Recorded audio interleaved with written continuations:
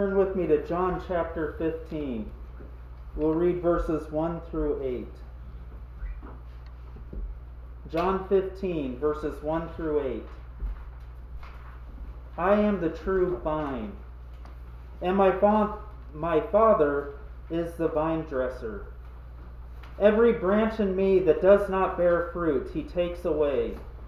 And every branch that does bear fruit, he prunes, that it may bear more fruit.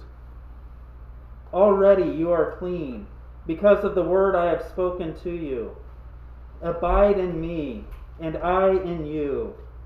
As the branch cannot bear fruit by itself, unless it abides in the vine, neither can you unless you abide in me. I am the vine, you are the branches. Whoever abides in me, and I in him, he it is that bears much fruit.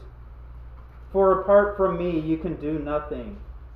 If anyone does not abide in me, he is thrown away like a branch and withers, and the branches are gathered, thrown into the fire and burned.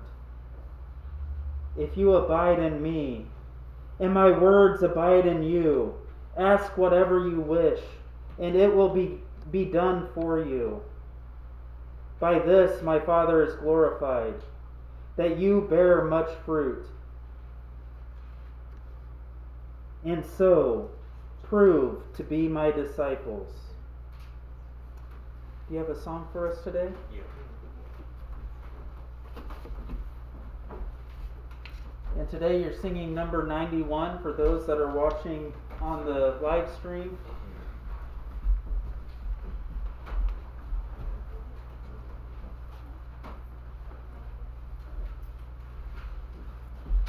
About this one, 116.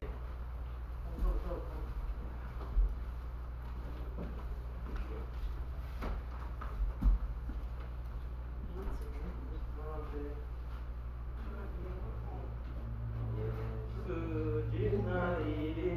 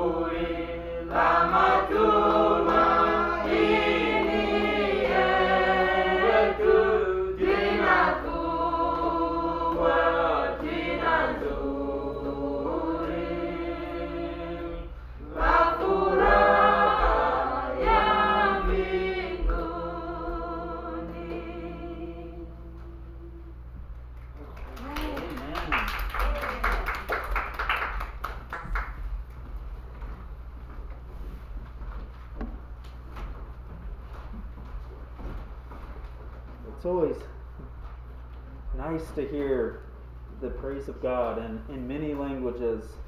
Yeah. And I enjoy every single song that you guys share. Thank you so much.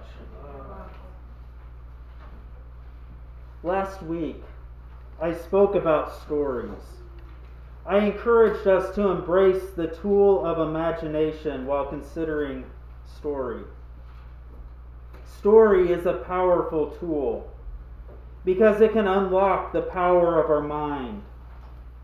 But there's another tool that can be used that will unlock perception as well, and that's illustration. Illustration is powerful because it's a tool of deep meaning. If you were to take a trip to the Nelson Atkins Museum of Art here in downtown Kansas City, we would be graced with many illustrations. Each of these works of art are attempts of human beings to speak of or to show us a deeper meaning. Some of those works of art points us to God, and some of them show us something about us or the world that we live or have lived in. We use these tools of illustration to give something tangible to concepts that are abstract. Our emotions are real, but they're abstract. We can't put our fingers on them. We don't even always understand or know what they're doing, but they're very real. Even knowledge is abstract. We can know, but we cannot really grasp or gain wisdom until we can make that we know into something tangible. And that's what wisdom is. Jesus uses story and illustration to express truth in ways that can move the abstract into the tangible.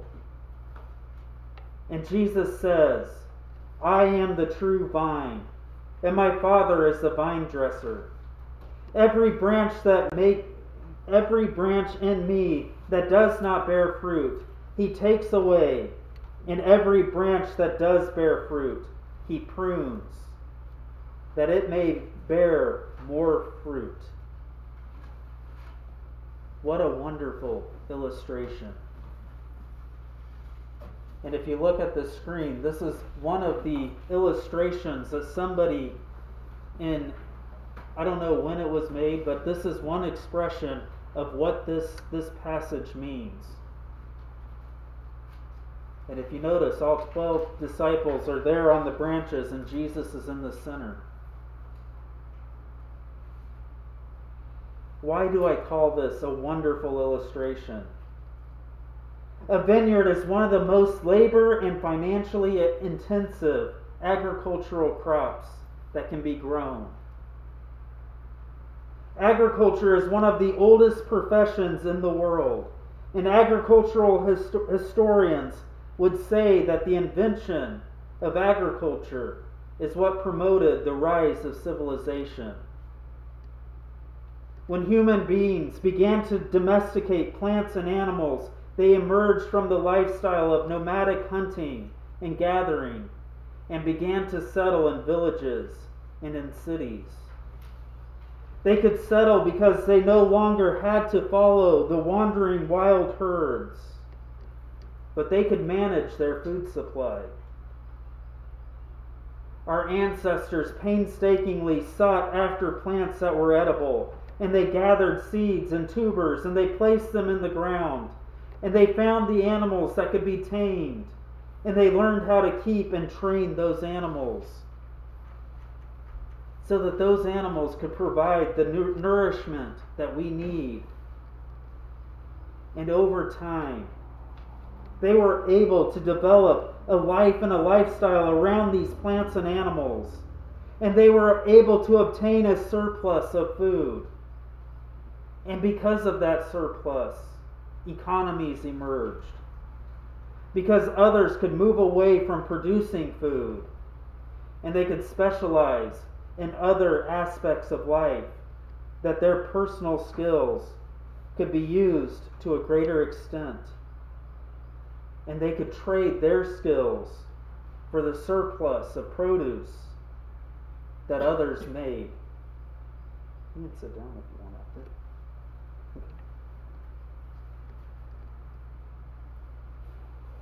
The concept of this emergence is shown in the fullest sense in the vineyard. The vineyard, unlike the grass-based crops like wheat or corn, is one of length. It takes time to establish a vineyard. Wheat yields a crop every year. You plant the seed, it grows, it produces fruit, and it dies all within 1 year. The vine and the orchards take multiple years to yield a crop. According to the University of California, to establish a vineyard, you will invest at least $10,000 an acre. How many of you have that amount of money just laying around that you can just go and plant a vineyard? I can tell you, I don't. And the article that I read goes on to say that you will wait 4 to 5 years to get a crop. Just a crop. 4 to 5 years. So you invest $10,000 and then you wait for 5 years. And that's just a crop, not a crop that will give you any extra money. It'll take another year after that first crop to get your first vintage, or enough fruit that would contribute to the most profitable use of grapes, which is the production of wine. Those that invest in a vineyard have enough surplus in the production of food that they do not have to worry about feeding their family or their community. And they can take that land out of production and risk it for the production of the fruit of a vine. And the land used for the vineyard may not see a positive income for over 10 years. So all that investment that you made, you start making money after 5 years, but you don't get positive return until after 10 years. The vineyard is something that's lasting. It's long suffering, and it's a great illustration.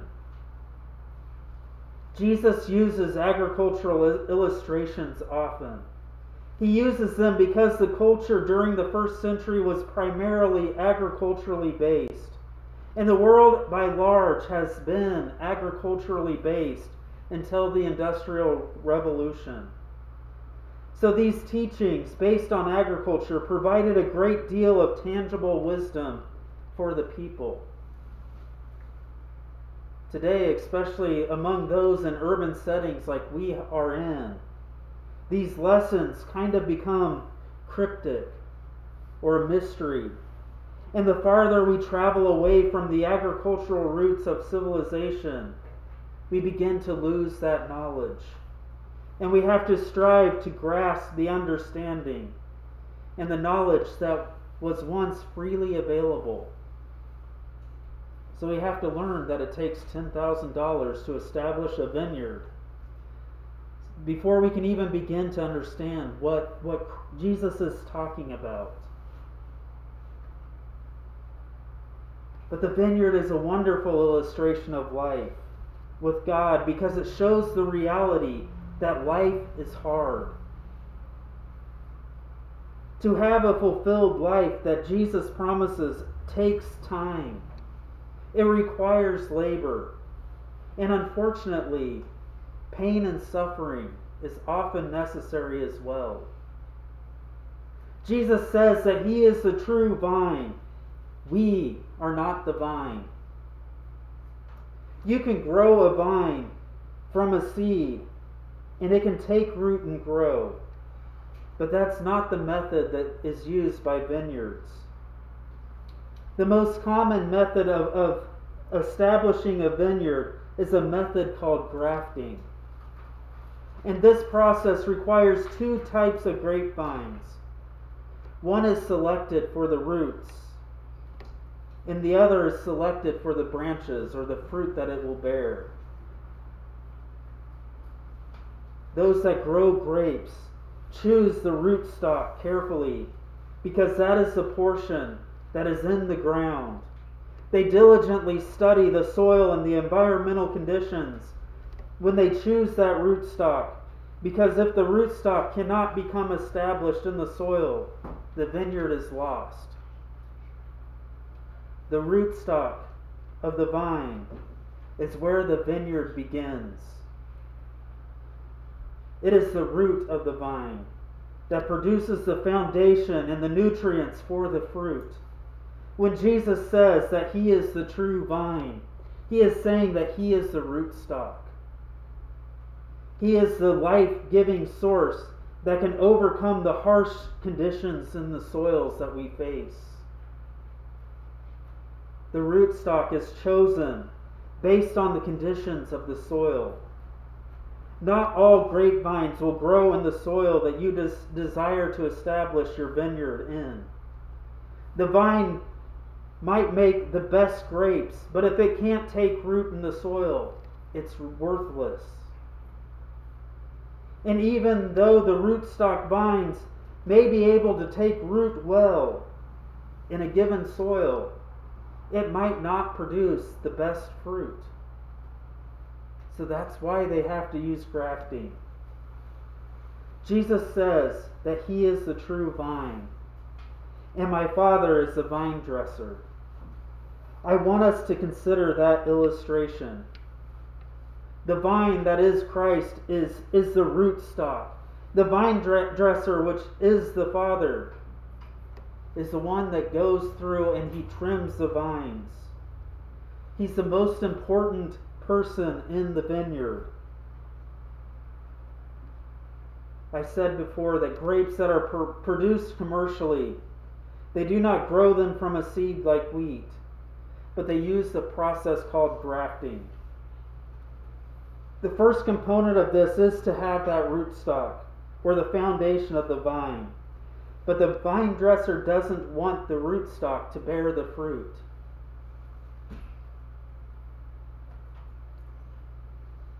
That is not why that vine was chosen. He chose that vine for the roots, not for the branches.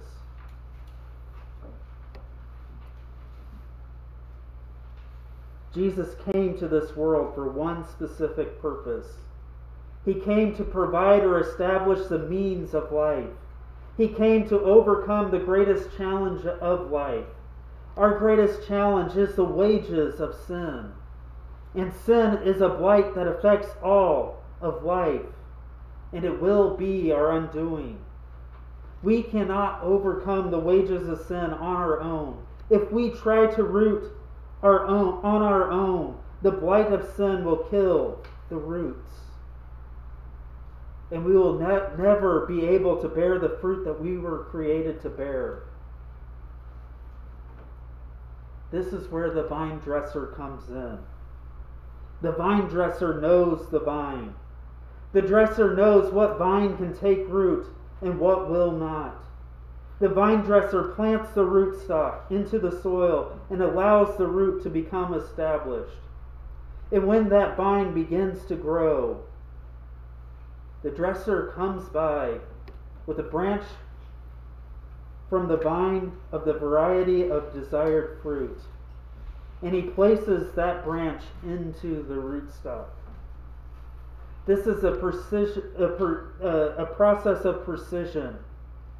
It requires momentary suffering from both the rootstock and the branch, because both are cut. The dresser removes the branches from the rootstock, and this will render that vine unable to bear fruit because it lacks the leaves and the branches. But the branch comes from a different vine, and that branch was removed from that vine, and it once was part of. It is separated from the life-giving roots, or it dies to itself. And the dresser will carefully peel away the bark, and he whittles the inner portion of the vine in such a way that the branch will fit into the rootstock. And then the bark or the skin is placed over those cuts, and they are allowed to grow together. The branch is supplied with water and nutrients from the root, and the roots are supplied with energy from the branch's leaves, and together they produce fruit. I am the true vine, Jesus says, and my Father is the vine dresser. Every branch in me that does not bear fruit, he takes away, and every branch that bears fruit, he prunes, that it may bear more fruit. Already you are clean because of the word that I have spoken to you. Abide in me, and I in you. As the branch cannot bear fruit by itself unless it abides in the vine, neither can you unless you abide in me. The word abide is the key to this verse. It means to remain or to endure, and in some cases it can mean remain undisturbed. When a vine dresser makes a graft, they will carefully wrap that wound that they inflicted, and they let it remain undisturbed for a while so that the two plants will grow together and heal together. If that graft fails, the dresser will have to cut the vine back again and make another attempt. But if the branch abides in the vine, it will grow and it will bear fruit. This is what Jesus means when he says abide. We remain in the vine. We allow the rootstock to provide the foundation and the nourishment for us. And we supply the roots with the energy that make the roots grow stronger. We remain together. We do not allow the cuts that were made to join us to cause death. But we remain together, and together we bear fruit. We must abide. If we are grafted into the vine, and attempt to remain independent or in our old nature, we will die. The reason we were grafted is because we cannot live on our own in this environment. And this is what John means in his letter that he wrote that we read earlier. He loved us and sent his Son to be the propitiation for our sins. We cannot survive unless Christ took the role to cover or to cancel the blight of sin. We must abide or remain in that rootstock if we are going to survive in the soils of life, teeming with the disease-causing sin. The vine dresser found it fitting to place us in this time and place at this moment in the vine's history. He needs the fruit that we can bear right here now. And he began that process many years ago. I mentioned before that it can take years before the vineyard is established. 4 to 5 years for the first harvest, and an additional year for the fruit to begin to fulfill its purpose. And 10 to 13 years before the fruit begins to provide enough fruit to overcome that initial investment. God has a plan and a purpose for us. As the vine dresser, that process was initiated many years in the past. And all along, during those years, God has been pruning us. The act of pruning is the removal of excess. The removal of excess branches from the vine. And the purpose of this is to leave just one singular vine dedicated to produce the most fruit possible.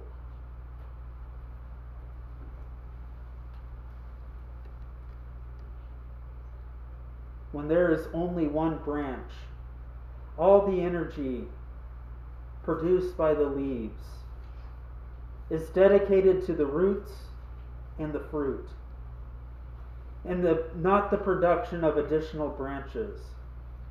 And there are times when the vine dresser wants a branch to be produced, so that another graft can be made. But even then, it is up to the vine dresser, not the vine, to make that call. And that branch will eventually be pruned from that main branch, and it will be grafted into the vine again. And we are called to abide. We can do nothing if we do not abide. If we think that we can do something apart from the true vine, that will be pruned away, because it has nothing to do with the purpose of the vine dresser. Yet Jesus says, "Ask whatever you wish, and it will be done for you." How does that fit into this illustration? We have to abide first. If anyone does not abide in me, he is thrown away like a branch and withers, and the branches are gathered and thrown into the fire and burned. When we abide, we are joined with Christ for a shared purpose. Our will is united with His, and those wills are directed by the work of the vine dresser, who is the Father. When we abide, the things that we ask are like the sugars produced through the process of photosynthesis in the leaves. When we abide, those things are dedicated to produce fruit in the maintenance of the roots. When we abide, those are the things that we are asking for. Our purpose is not focused on ourselves, but focused on either the establishment of greater roots or more fruit. Those are the things that God says, if you ask, it will be given to you. It's not what we want, but it's what God wants. Abide, remain, stay focused on the singular purpose set before you. You are grafted into the vine at this place that you are, at this time, for one thing. That one thing is your calling, your ministry, your entire purpose of existence. God needs you to abide where you are, under His caring hand, to produce the fruit of His direction. For years, God has been working and tending your branch for this purpose, so that when the time is right, you will produce the purpose or proposed fruit needed. But this can only occur if we abide and remain.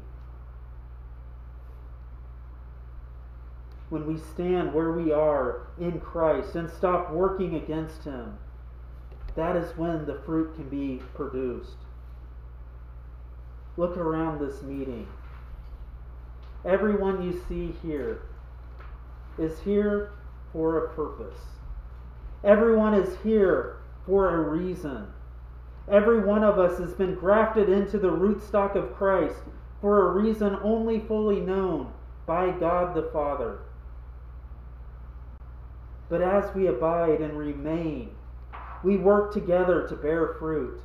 Our stories and our illustrations of life add energy to the branch and the roots to strengthen the vine that we are together.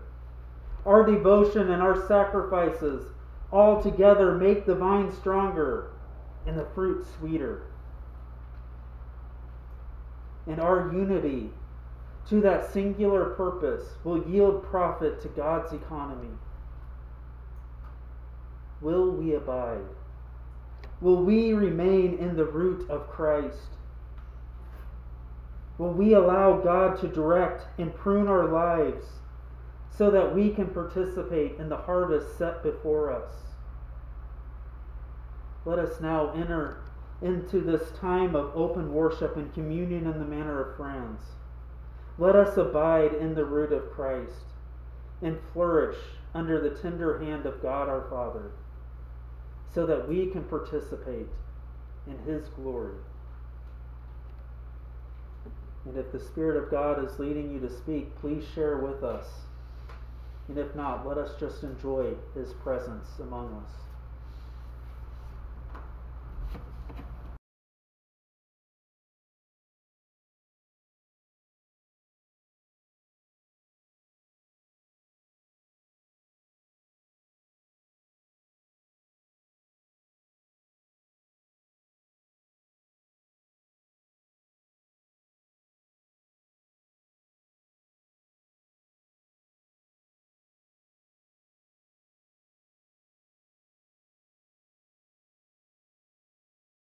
Let us pray. Go now and love one another, because love is from God. Proclaim God's salvation to every generation. Remain in Jesus Christ, and like branches of a vine, draw your life from Him. And may God, the vine grower, tend you and make you fruitful. May Christ Jesus abide in you and give you life. And may the Holy Spirit cast out all fear and fill you with God's love.